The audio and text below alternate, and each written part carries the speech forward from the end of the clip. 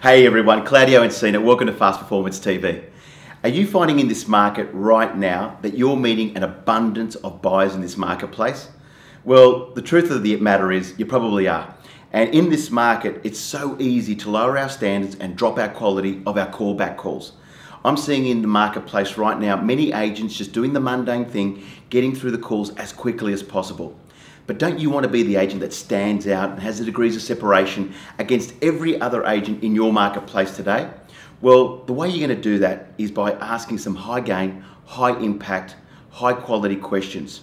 You know what? By asking some key questions, that is your success, because you gain more influence by asking questions, and quality questions at that. So one of the things that I want to share with you today is to give you a couple of tips that may make you sound a little bit different to every other agent when they're making a call back either on a Saturday afternoon or a Monday morning.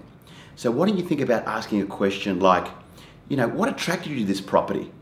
Mr. and Mrs. Smith, could you see yourself living in this property? And if you did, what would you pay for it? What other properties have you seen that have appealed to you? Don't be like the agent that just says, hi, thanks for coming through number 5 Smith Street on Saturday. What were your thoughts on that property? That dialogue can be so irritating, and it sounds like you've got a sales agenda when you're making that phone call. Imagine 5 agents giving a call back on a Monday from the 5 properties that buyer has inspected. Do you really believe you're going to stand out? So next time you're in the marketplace making the callbacks on an afternoon, make sure that they're high gain, high quality, high impact questions, and guess what? You'll probably even get more appraisals. I hope this little tip has helped you. Remember, stay in control, stay in action, and always stay focused.